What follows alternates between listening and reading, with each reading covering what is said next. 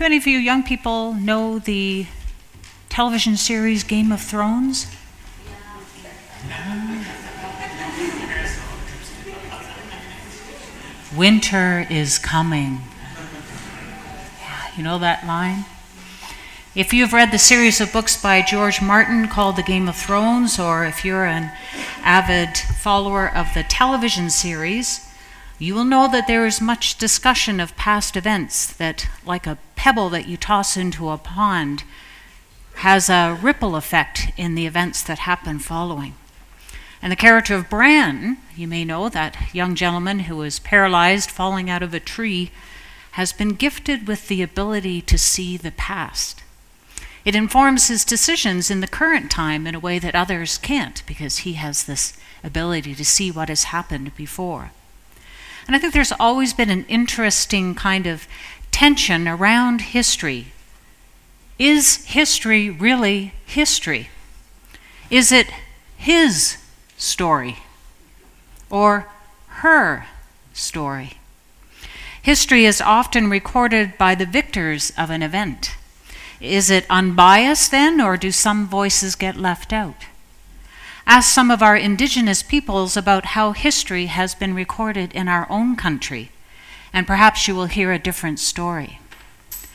I remember in my church youth group when I was a young person, not much older than many of you, that one Friday night our minister, if you can imagine, got into this big fight between himself and the leader of our youth group. It ended with him storming out of the church, yelling. The 20 of us were quite shocked at what we had witnessed. And it wasn't until the next Sunday in church that we learned that it had been done on purpose. Done on purpose to teach us about how one event can occur, but when all different people see it happen, they might actually end up describing it differently. Rumors of what had happened had spread like wildfire as everyone told their own version of what they saw. It was very interesting conversation at coffee hour that Sunday. I think that this is true of the debate about what we call the literal interpretation of our scriptures, the stories that we read from our Bible. Most of it is a collection of oral traditions. Those are stories that are just told around a campfire or in people's kitchens from generation to generation. And many records of Jesus' teachings were collected, but only certain ones were canonized or put into the fixed book that we refer to as our New Testament today. And you might know that even in your own families that there are certain stories that circulate over the years. What was a 3-pound fish becomes perhaps a 10 or 12-pound fish caught from Grandpa's favorite fishing hole. Or the distance walked to and from school increase in grade and inclement weather as the years went on. When I was driving around town this past week, I saw a car bumper sticker that said, "The older I get, the better I was."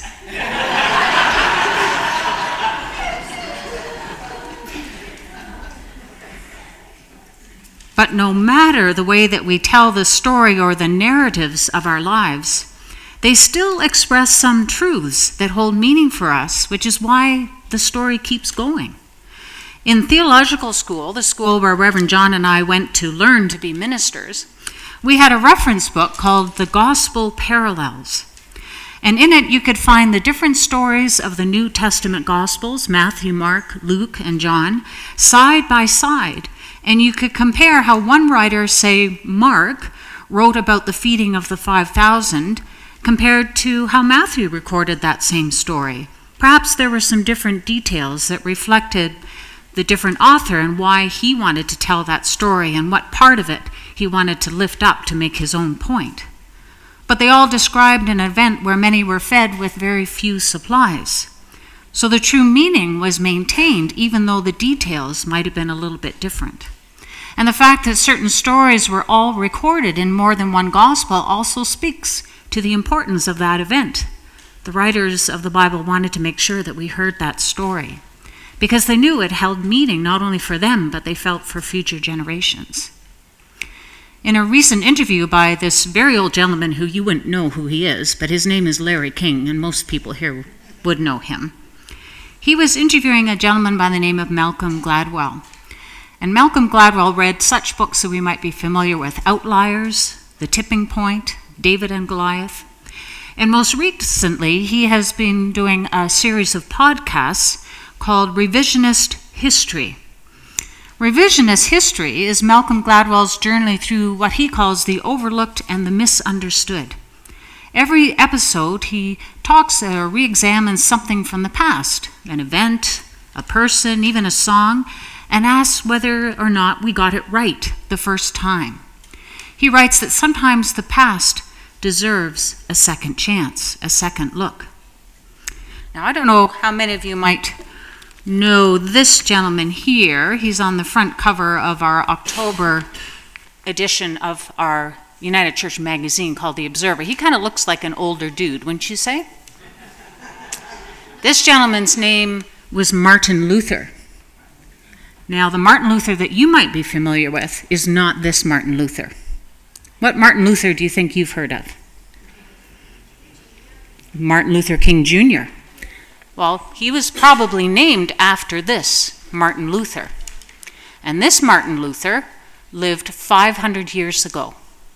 And so it's the anniversary, 500 years ago, since he decided that there had to be a new way for people to relate to God and to worship God in church. And so he started what we call the Protestant Reformation.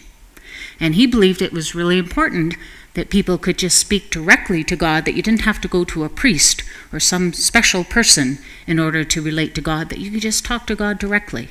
And he also thought it was important that people should be able to read the Bible in their own language, not just up until then all Bibles were written in a very old language called Latin. And if you didn't know Latin, you couldn't read the stories of Jesus. So he thought everyone should have a chance to know. So he started a Bible that was written in the language that people could understand. So that was this Martin Luther. So it was important that even for a person like Martin Luther, who really did a lot of great things for our church today, in fact, he wrote some things that were not so great.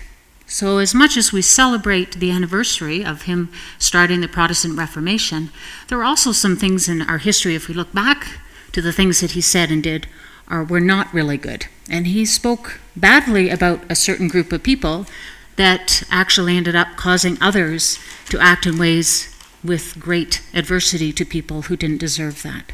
So some people, he was born and raised in Germany, and a lot of his ideas, some people believe, led to the Second World War and the Holocaust and the horrific things that happened to Jewish people in Germany and Europe at that time. So even though he did some good things, if we look back at history, there are other things that he didn't do so well. So history, memories, how we remember are all significant. For some, for instance, Remembrance Day is an issue because they feel it glorifies war, and Noreen sort of spoke about that. But for those who sacrifice their lives and their families, it is important that we remember those people, their loved ones. One of our members here at Trinity, Nancy Yaden, and her sister Cynthia, just this past fall traveled to an island in France to visit for the first time ever their Uncle Bob's grave.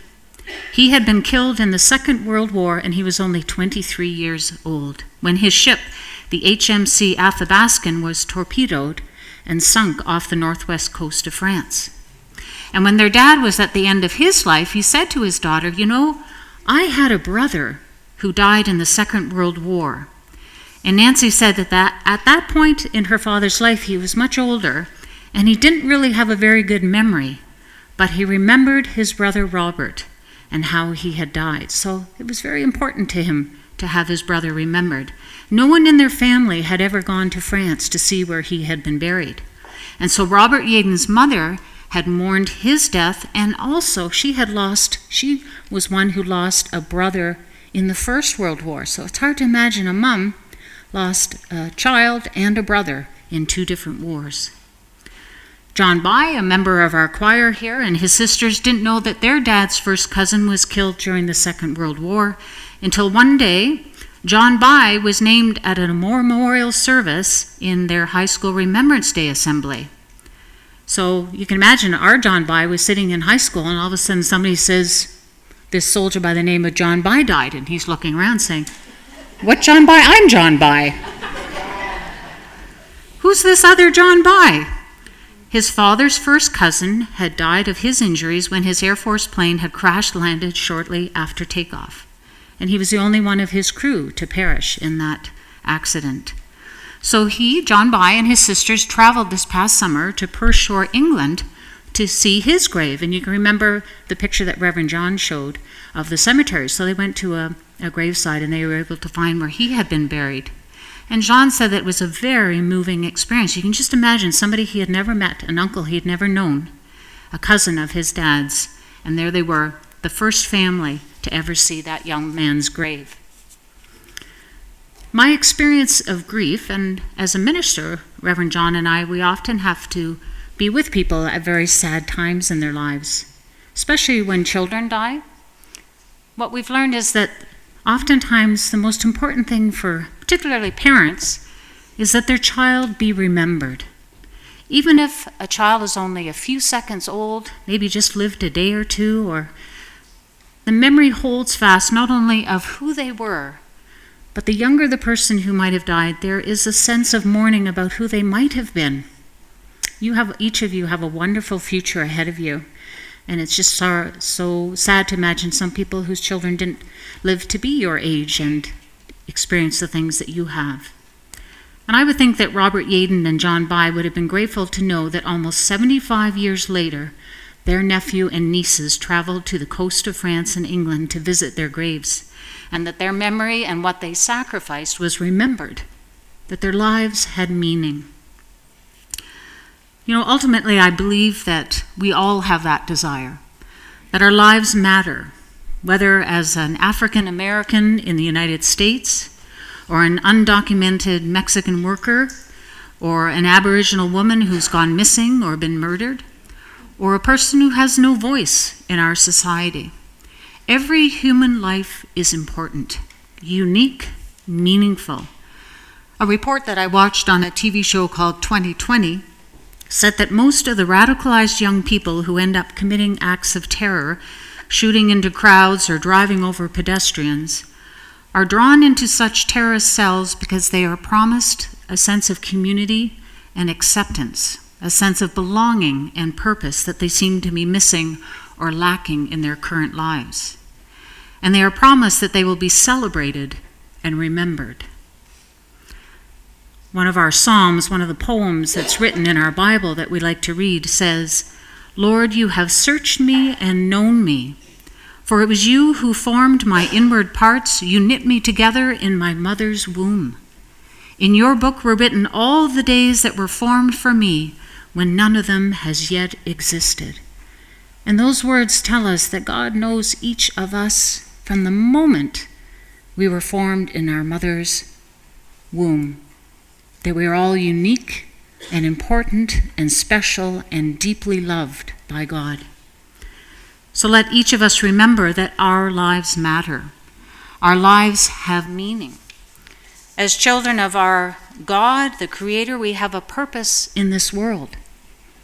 We are followers of the ways of Jesus. We are called to share stories of our faith, stories that have been told to us of a nation that lived throughout generations and taught to live in ways of justice and love and kindness and humility.